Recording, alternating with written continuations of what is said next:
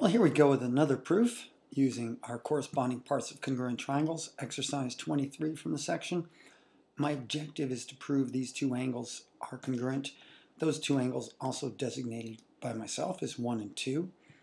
And we're going to use overlapping triangles as you've already seen.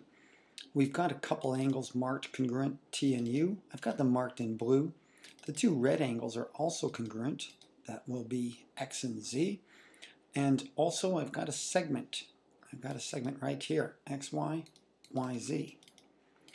So those are all my givens. They're already marked on the drawing. So let's look at this triangle. This is the triangle that I want to consider. These two triangles, these overlapping triangles, are congruent if we look at it over here. Angle, angle, side. The other triangle, blue angle, red angle, side. So the two triangles are clearly congruent by angle, angle, side. Now comes the corresponding part. Now mind you, angles 1 and 2 aren't congruent by CPCTC. Instead, I'm going to need to use my 3-letter identifiers because after all, this angle here, not that one, this angle right here, which would be XYU, that consists of angle 1 and angle 3. If I were to reflect the triangle this way and this way, that corresponding angle would be consisting of angles 2 and 3.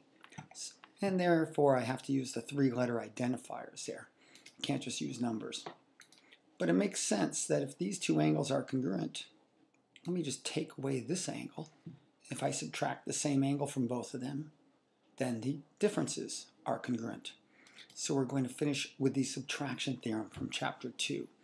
Angles 1 and 2 are congruent because I've removed the same angle from both of them. So there you go, finished. Well, here we go with exercise number 24. It's a neat proof with a lot of givens. I've color-coded them to make it look easier. All the blue segments are given as congruent as well as the red ones. So a couple things we notice right away. We've got two pairs of vertical angles, and again you could have made this several different lines. You could have made that 2 different lines, but I'm going to put it as 1. So the two blue angles 1 and 2 are congruent, so are the red angles 3 and 4.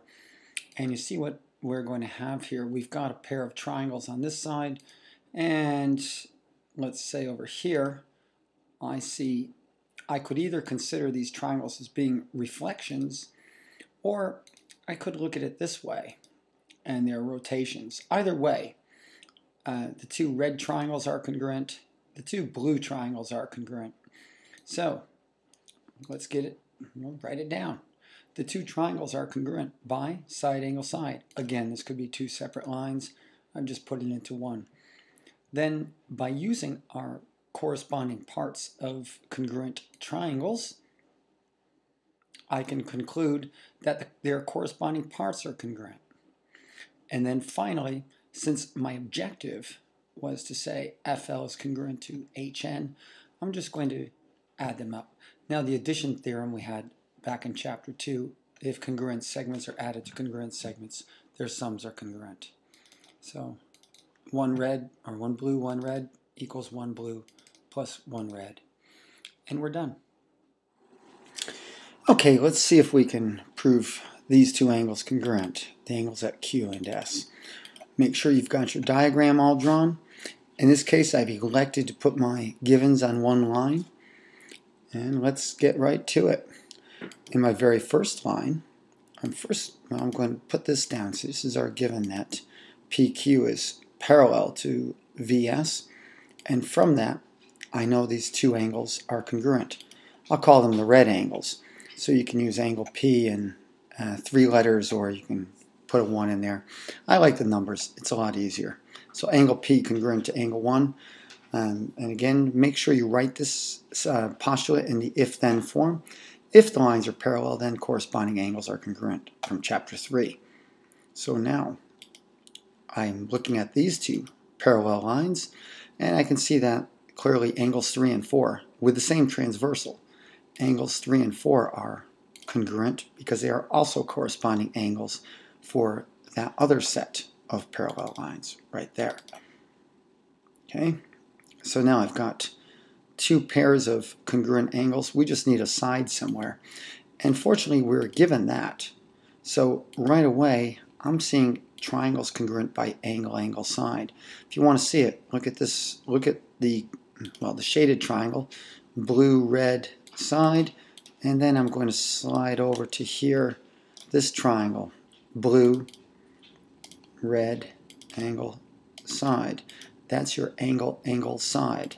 So you should be able to see that by now. Angle, angle, side, angle, angle, side. And these figures are a translation or a glide translation, however you want to say it. Once the triangles are congruent, then by corresponding parts of congruent triangles, I can say that any of their corresponding parts are congruent. The remaining three, that is, angle Q is congruent to angle S.